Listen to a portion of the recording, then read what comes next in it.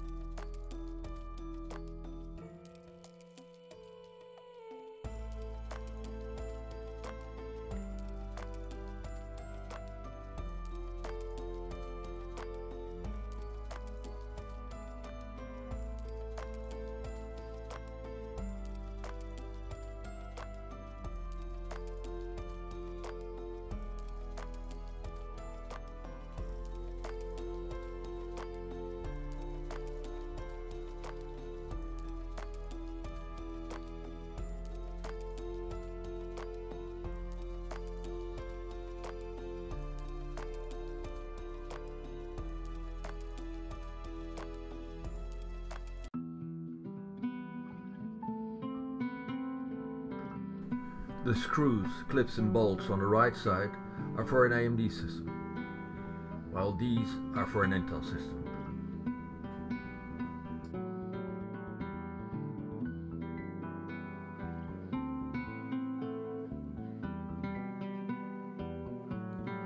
This is the backplate. I'm using the holes for an Intel motherboard to put the screws in.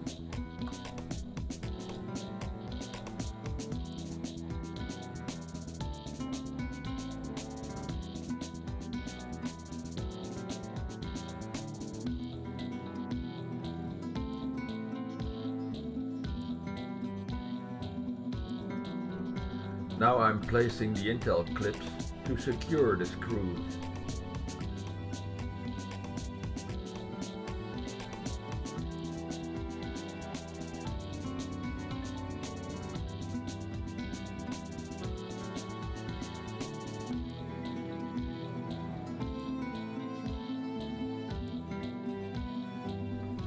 The fan has to be removed in order to place the brackets.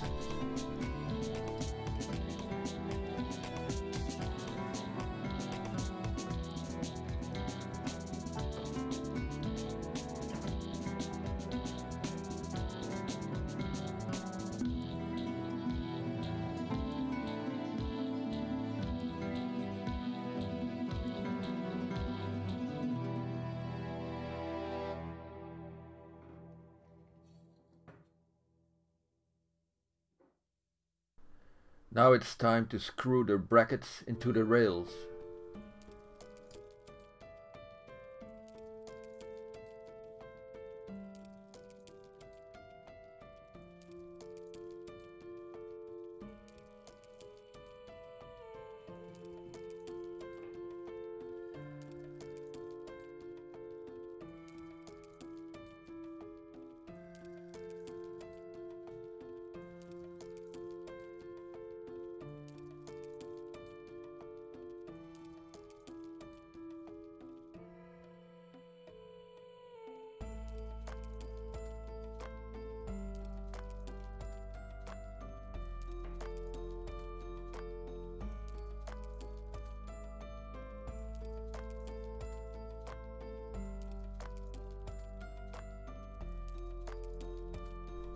Removing the old stock cooler.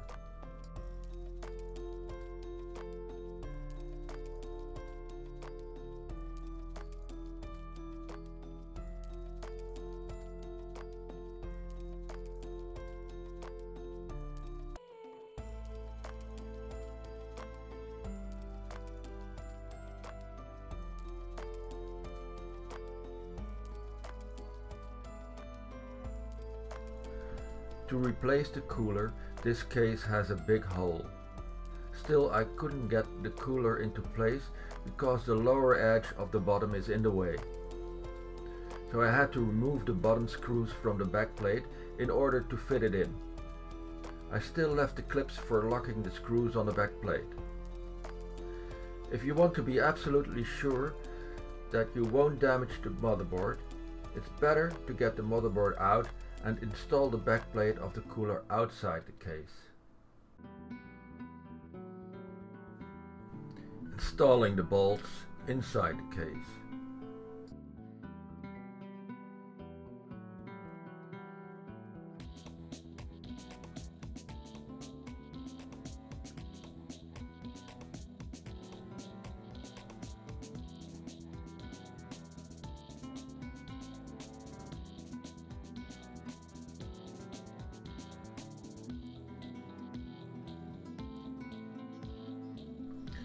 Putting the bottom screws in the holes and secure the screws by getting the clips into place.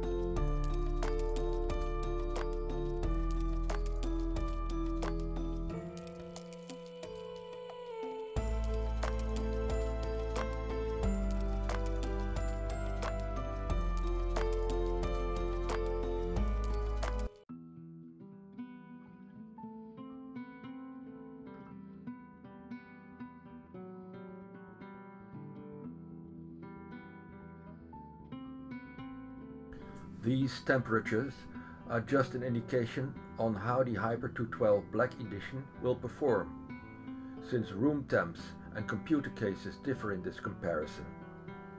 However, this cooler is not sufficient for modern overclockable K CPUs, as the i5 11600K illustrates in this example.